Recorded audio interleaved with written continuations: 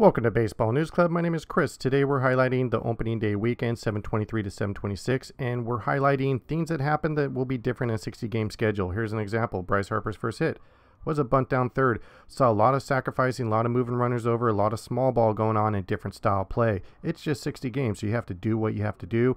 Here's the first game of the season. Garrett Cole just dominating Washington and beating Max Scherzer.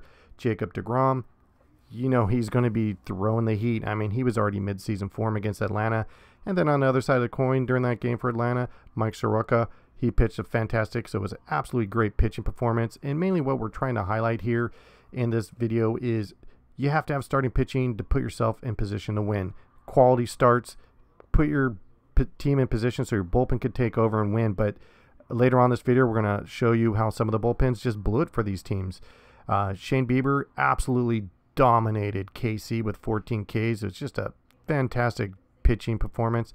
Kyle Hendricks, a complete game 3-hit shutout against Milwaukee. That's extremely surprising. Milwaukee's a good hitting team. Lance Lynn for Texas, looking fantastic.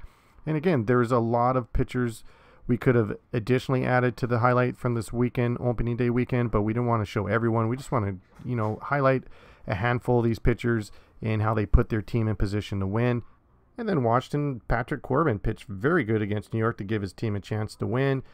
And then moving on over to Tyler Chatwood. Cubs had really good pitching performance this weekend, opening day weekend for them. So that's a positive sign for the Cubs. And then the team that had the performance of the weekend was Cincinnati. Their three starters were just fantastic. Gray, Castillo, and then, of course, the professor, Trevor Bauer. They were just incredible, putting their team in the position to win, but unfortunately the bullpen for Cincinnati did not help them, and they lost some games because their bullpen just wasn't there for their starters to help them win the game.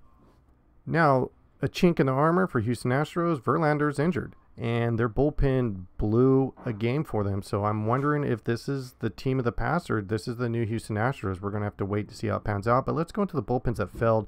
Now, these bullpens could have been, the teams could have been ahead, or they're holding a game, or many different cases, but here's an example. St. Louis was up by 1, and then they ended up crushing a 2-run homer against the bullpen, pushing themselves ahead. Here, Seattle failed. In some cases, you're going to have fielding, setting up situations where the bullpen can't hold on to it.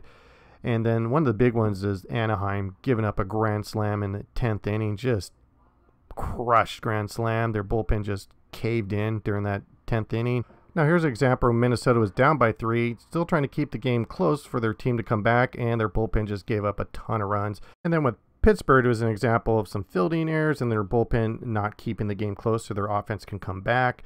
This was a pattern with a lot of teams. Here it is, down by 2, and their bullpen just couldn't hold on to give them a chance. Toronto, just bad pitching all around. This was a late inning comeback. Miami bullpen failed.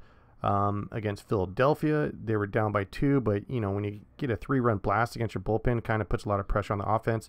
Even the Mets, during a tight game in Atlanta in extra innings, they gave it up.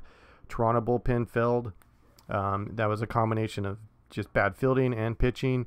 Here it is again, tight play at first base. Look at that, hand barely gets in there. And then Houston, their bullpen failed too. It just was something that I was taking note of. I've been saying this all year long. Bullpens, bullpens, bullpens. If you don't have a bullpen, you're not going to make it through the 60 games. And here's the LA Dodgers, actually a good bullpen, giving it up. Thank you for watching Baseball News Club. Have yourself a great day.